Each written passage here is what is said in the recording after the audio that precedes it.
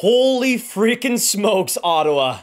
Seriously. Jakob Chychrun, after months and months and months and months of speculation, has finally been traded, and it is to the Ottawa Senators. But what are the trade details? Who wins this deal? And how will Chychrun fit in with the Sens? Watch till the end and let's get straight into it. Out of nowhere, the Ottawa Senators announced that Chychrun would be going to the Sens in a pretty underwhelming return for Arizona, in all honesty. We'd have been expecting at least like 2 first-round picks, maybe a first-round pick and a first-round quality prospect going back the other way to any team that's going to trade for Chychrun. But no, it's a pretty underwhelming package, and to me, this is a slam dunk move to make for Ottawa. We've been talking about Jakob Chychrun for a long time as this great mobile top 4 defenseman, but in a lot of ways, I think for the Sens, he's always made a ton of sense. He can play more offensive, he can play more defensive, he can be versatile, and he can do a lot of different things. And I think for Ottawa, and especially their offensive woes, Chychrun will come in and solve a lot of those problems. And this season for AZ in 36 games has 7 goals, 21 assists for 28 points, and has been held out quite a bit recently for those trade-related reasons.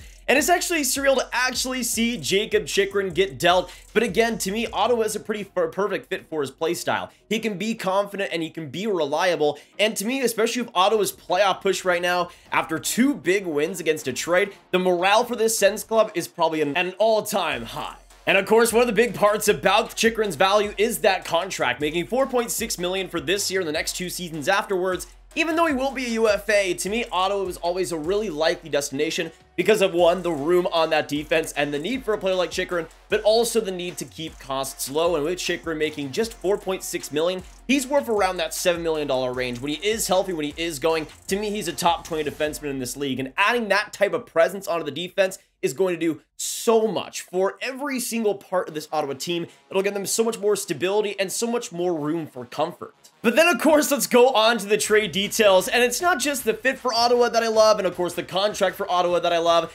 but also the return that they had to give up. It's really not that much. When we talk about Chychrun being if he's healthy, a top 20 defenseman, again, you'd expect to at least be giving 2 first-round picks, but the Ottawa Senators didn't have to do that. For the Sens communications page, trade alert, the Sens have acquired, of course, Jakob Chychrun in exchange for a conditional first-round pick in 2023, a conditional second-round pick in 2024, previously acquired by the Capitals, and a second-round pick in 2026. But then we look towards the conditions of this trade, and it's honestly not that bad either. For the first-round pick that they gave up, it's top 5 protected, which unless the Sens miss the playoffs and there's just magic beans in the lottery, I don't think is going to matter all too much. And then you have, of course, conditions if the Sens go to the Eastern Conference Finals this year, which I would say is really optimistic for Ottawa, but if it does happen, they'd have to give up more in this trade. But to me, they'll probably be in the middle area where they maybe make the playoffs because of a trade like this, but they don't go too far yet. But that's kind of perfect. They still didn't give up that much. They didn't give up 1 prospect in this trade.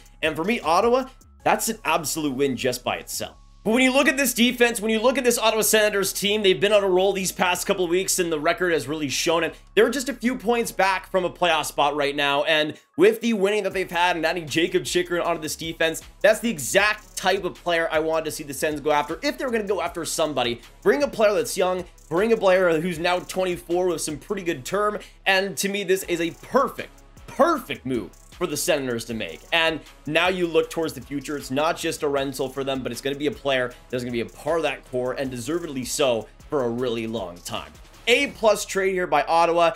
And for Arizona, we did see just the lack of great sustainability in all these trade talks. There wasn't really too much momentum in the Jakob Chychrun trade talks with their asking price being so high, but it looks like Arizona was eventually comfortable going lower in the deal, and that's why we've seen a Jakob Chychrun today, folks. It's because of that. But that lack of leverage has kind of created a perfect deal for the Sens, and I'm absolutely loving it. But I want to know in the comments down below what you guys think of this deal. What do you think about the Jakob Chychrun trade? Do you think the Sens win it? Do you think the Coyotes win it? And how do you see the Sens doing with Jakob Chychrun on that defense? Let us know down below. And of course, hit that subscribe button, hit that like button, hit that notification bell, and I'll see you in the next trade video because everybody's making trades right now.